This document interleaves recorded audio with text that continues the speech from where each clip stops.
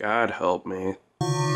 Merry Christmas and etc. Grab some of that eggnog and sit down, cause today we're gonna be talking about the best Batman movie, Batman Returns, with minor spoilers. Now when I say that, I'm of course being completely subjective. There's plenty of arguments to be made that The Dark Knight is the best one due to its societal critiques and understanding of Batman as a character, but to me, Batman Returns is the one that strikes a chord. But why? Well, the main thing that Batman Returns is getting at is the repulsion society has for outcasts and how this can form a karmic retribution later down the line. Think about it, the main three characters all have been wronged by society, Batman losing his parents to crime, Penguin being tossed away due to neglect, and Catwoman being killed due to corruption. All facets of a city too blind to do anything about it. I mean, their main source of protection is a cosplayer with a lot of gadgets, they don't exactly have a handle on things. What makes this statement about outcasts interesting though is the sheer diversity Burton brings to the table by having all three main characters react in different ways. Batman's reaction is to try to fix the rampant crime in the city, maybe as a way for the police to eventually support themselves. However, he's so dedicated to the role that he starts to lose his sense of identity, consciously or not.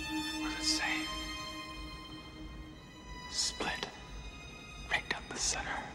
Catwoman's reaction to the sexism and burdens of being a woman in an oppressive pre-feminist society is to become the exact opposite of what's expected of her, and go after the one person she demonizes as the source of her problems. Of course, even when she does succeed in killing Shreck, it doesn't fix anything for her, because once again, Gotham is the one creating what ruined her. Look at how the random citizens of Gotham are portrayed. They're all a bunch of idiots waiting to be told what to think and feel by the media. The reason Tim set the film around Christmas is to critique this facet of society that buys into commercialization and desensitization without a second thought. How we glorify things bright and beautiful while ignoring or ridiculing anything ugly or abnormal. This feeds into the Penguin, who I feel like the Joker from the first movie is an inevitable force that was going to be created sooner or later. It's easy to just blame his parents for locking him in a cage and abandoning him, but I bet you anything that their parents and peers would do the exact same thing. It's a perpetual cycle of ruination that he desperately tries to break and fails. If that's not bleak, I'm not sure what is. And my gosh, is the sheer aesthetic of this film amazing. This is Burton's gothic sensibilities completely unhinged, allowing him to create these amazing locations and costumes. This of course gets tied into the music, which is quite possibly the best score I've ever heard.